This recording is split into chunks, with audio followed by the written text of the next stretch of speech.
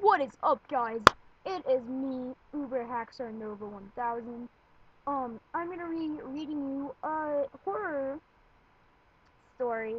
So yeah, it's called Bong Shang Dong Ghost. Okay, so let's get started.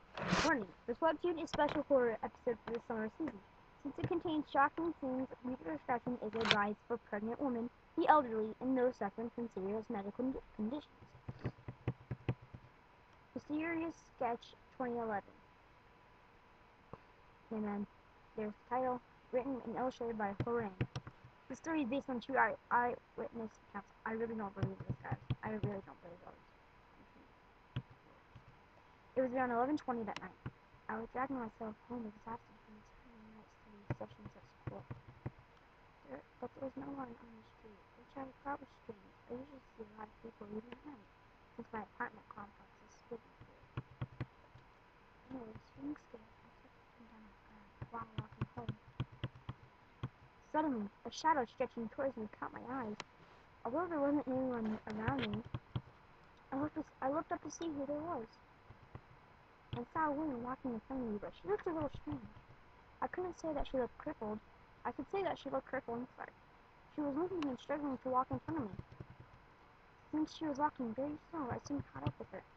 Up close, I was able to see her even better.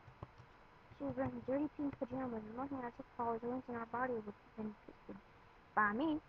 I'm just kidding. Worse, her hair was a mess and sticking up to everyone. It seemed so weird that I stopped walking. I felt like I shouldn't get any closer. I think I have a gift to pass her by. Oh, that's scary. You know, people say that if you are really surprised, you can't even scream. That was bad. I froze and not being able to move at all.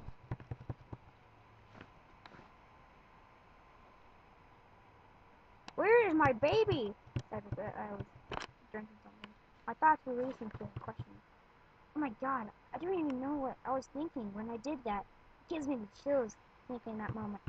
Wait. I answered, pointing as far as I could. Oh, over there. I just wanted to get away from her. Then she limped towards where I had pointed to, and I couldn't see her anymore. Okay, I want a disclaimer. You can clearly see her back there. So if you look at the lights and then go down and go to the lights, you can clearly see her. Fearing that I might run into her again, I tried to turn around and leave the apartment complex. I could not think of anything but to get a place where people would be around. At that moment, she is not here! I heard her scream from far away. Holy crap! We're going down more? I don't remember anything from then. I heard that my neighbor found me passed out on the ground and took me home. 2007, at apartment complex in Mongshangdong, Guanagabu. I'm sorry if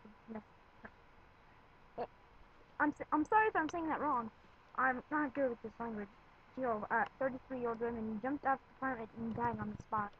Known as her surname, Chol, or Chol, a divorce due to her extramarital affair, she had lost her custody of her 2-year-old daughter and decided to commit suicide. Accidentally killing Cho was seen walking around that apartment complex several times. After the So yeah, guys, that was my first. This is like my first video. I am on my sister's computer and doing this in her bedroom because she won't let me go into my bedroom to do this. So yeah, that will be all for this video. And next time I'll read you another story, as you can see.